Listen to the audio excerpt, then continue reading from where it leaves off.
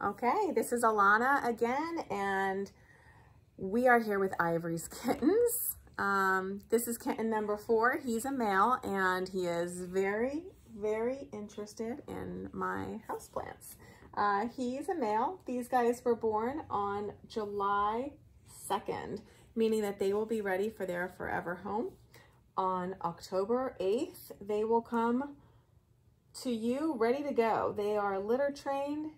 They've already had their first distemper, and they will come with a statement of health. And these guys are just a ton of fun. This is one of the boys. There was 4 boys, 2 girls in this litter. And this guy is, you wouldn't guess it from the way he's acting right now, but he's one of the more energetic in the litter. Looks a lot like his brother that was just up here, who he's trying to get to right now. Just trying to get him a little closer to the camera so you can see his markings.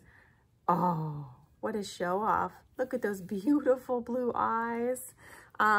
He's mostly white with a little bit of a gray undertone. He is mitted, so that means that his paws will be a little bit whiter, front and back.